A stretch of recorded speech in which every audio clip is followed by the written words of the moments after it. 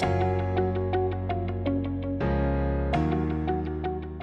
everyone, it's me again. Welcome all to another session in Hort Americas TV.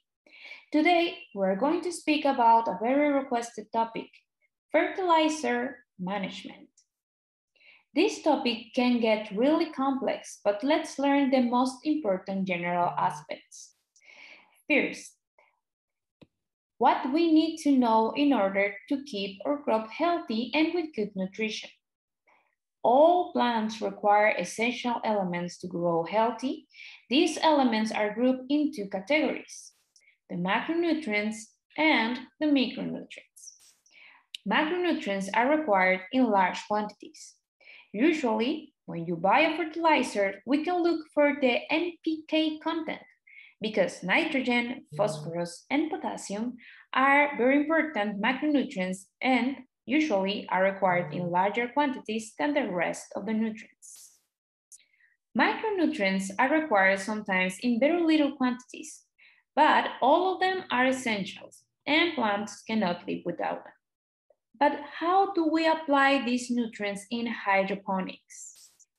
There are two general ways to do it. We can do it with traditional hydroponics, which use chemical compounds to provide nutrition to our crops, and organic hydroponic fertilizers.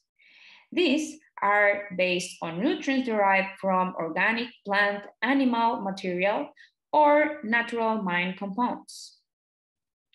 In order to understand how to provide nutrients and maintain nutrition in a hydroponic system, we first need to learn there are a lot of hydroponic systems, but we can group them all in two categories: the closed systems and open systems. Closed systems are systems where water or nutrient solution is recirculated. We can continue to use the same water by providing the correct management. Water source quality for this system is pretty important, as well as the continued adjustment of nutrients and pH in order to provide the best nutrition to our plants. On the other hand, we have open systems. Open systems are hydroponic systems where nutrient solution is not recirculated. In this system, drainage must be discarded and only reused after the correct cleaning and adjustment, meaning new solution must be always used in open systems. There are very particular crops that work well with open systems, and these are crops that need drip irrigation and substrates. Then, which are the steps to follow to do a correct management of nutrition in hydroponic systems?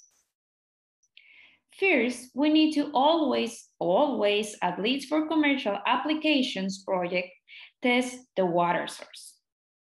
A bad source of water can cause a lot of problems in the following steps that you can see in here. Can cause problems regarding maintaining the easy levels when making the nutrient solution, and can make a nightmare of the management across the crop cycle.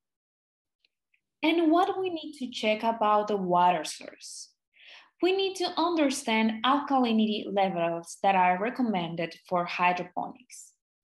We need also to know how much salts the water source has, because we need to have more nutrients and maintain the recommended easy levels for the crop.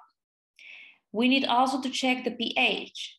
If pH is high, we can experience a very difficult maintenance because the pH will tend to go up very quickly. If you are looking to understand better this aspect, I totally recommend to check our video of water source. You can find this on our channel. If water source analysis is showing any problems with the parameter I just mentioned, we must correct those problems before providing nutrition to the plants. High levels of pH are very related to high carbonates, and high alkalinity or carbonates can be downregulated with acid treatments. When salts are very high, meaning high electrical conductivity, we must apply the use of filters, such as reverse osmosis, in order to reduce electrical conductivity. If we ignore this step, your nutrient solution will end up with very high EC levels after applying the nutrients required by the crop. And high EC levels can affect the nutrient uptake, causing deficiencies. Another option is if your fertilizer or the nutrient recipe provide enough information and provide all or some compounds separately, you can adjust the nutrient formula, reducing the nutrients that are already present in the water. Here is an example. In Hort Americas, we offer a spreadsheet you can use in order to adjust your formula.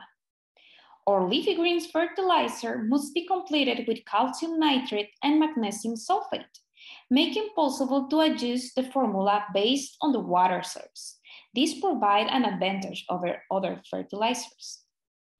Here you can see an example of the water source, so you will be able to put here all your data from your water source.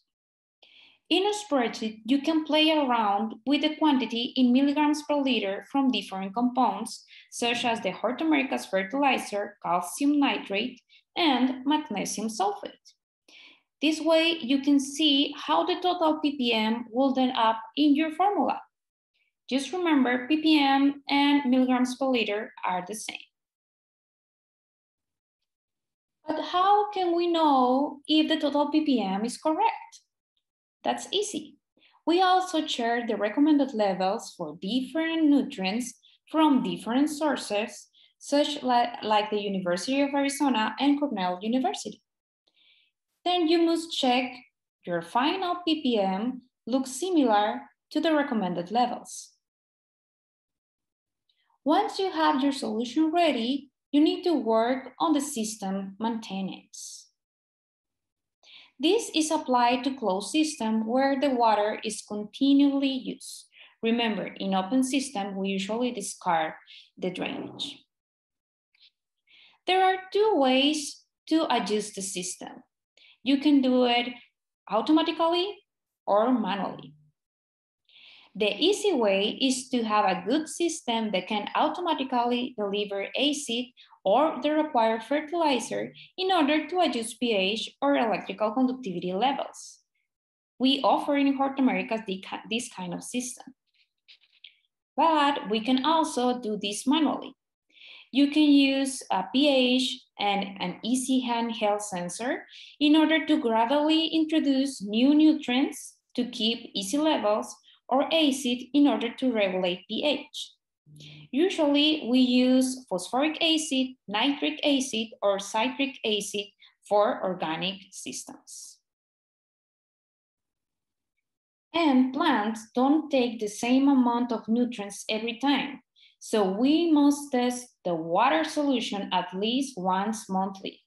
This is to check if a particular nutrient must be increased in order to maintain the original ppm.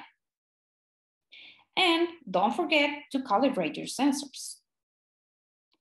When we apply the correct nutrient management, we can avoid unwanted nutrient deficiencies due to the imbalance of pH or nutrients.